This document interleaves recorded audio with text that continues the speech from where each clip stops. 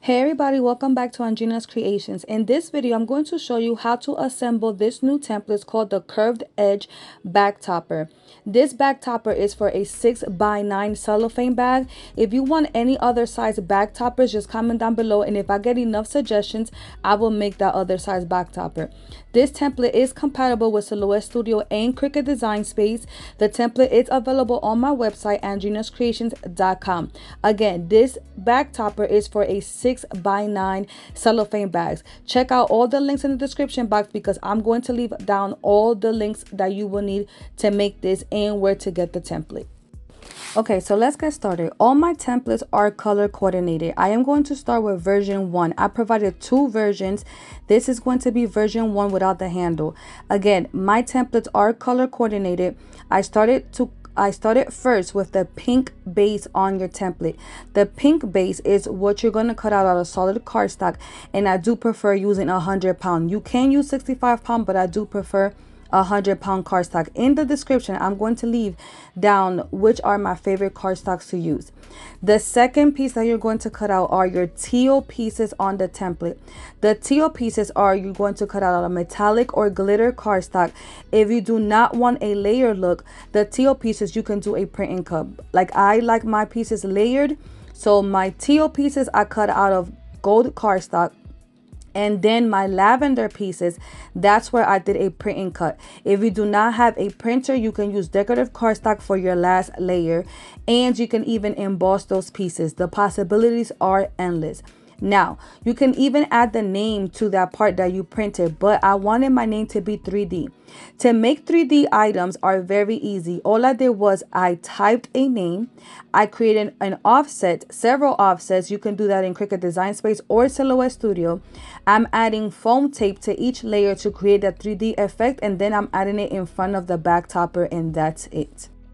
If you are going to be using a lot of foam tape, I highly recommend purchasing some non-stick scissors. I will leave that link down below as well. Also, these tweezers are reversible tweezers. As a paper crafter, you need these tweezers because when you are doing small pieces, these tweezers stay closed when you have something in them. Like you see, I'm not even holding it closed. It just stays closed. I'll leave the link down below as well directly for these tweezers. They are from TJ's Magic Touch.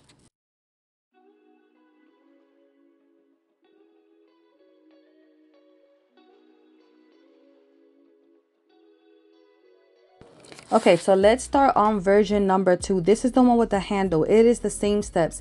The pink layer on your template is the main base. You're going to cut that out of your solid color cardstock. Again, I'm using 100 pound. I am then going to cut out my teal pieces on the template, glue it on top. As you can see here, I'm using metallic cardstock.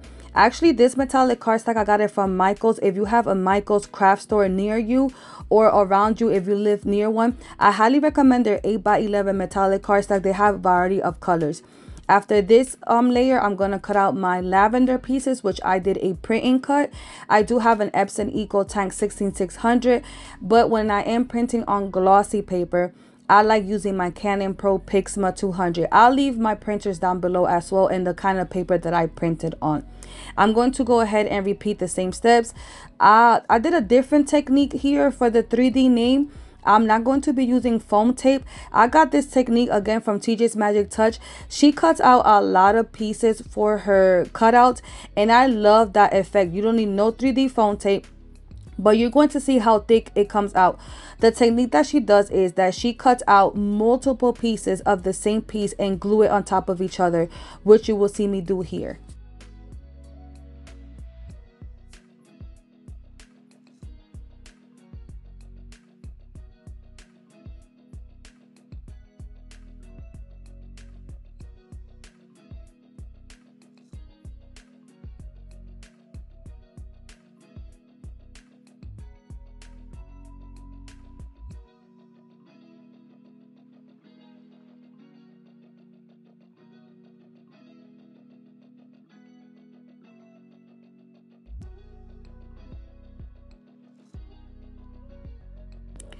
Now remember, you can add anything you want in these bags. I am going to be putting coloring pages. I have a different tutorial on how to do this.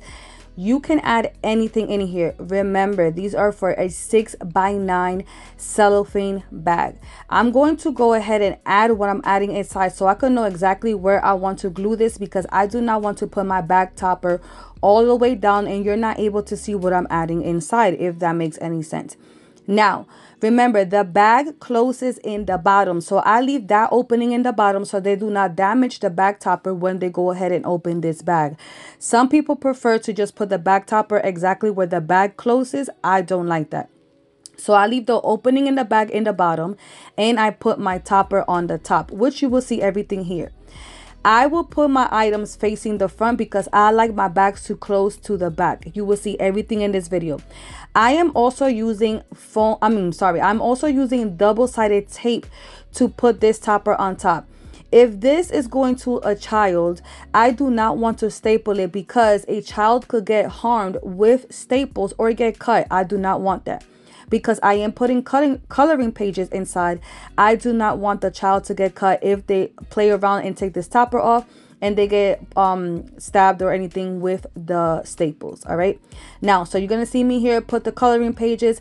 I did these coloring pages 5x5 in width and 8.5 in height, just in case you want to do it, but I do have a separate video on that. All I did was print an image in the front, print an image on the back. I got these coloring pages from Fabrica. I'll also leave the link down below. I put everything inside, and I put a 4-pack of crayons, and then I go ahead and put my topper right where I want it to be.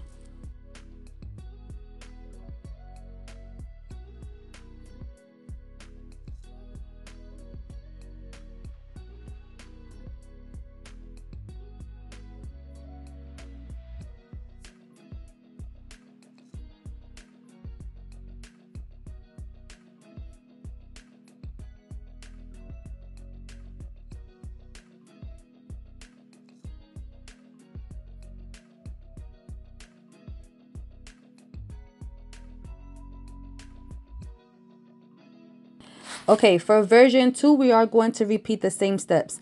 This Squishmallow characters, I also got it from Fabrica. I got the cellophane bag from Amazon, and I got the crayons also from Amazon.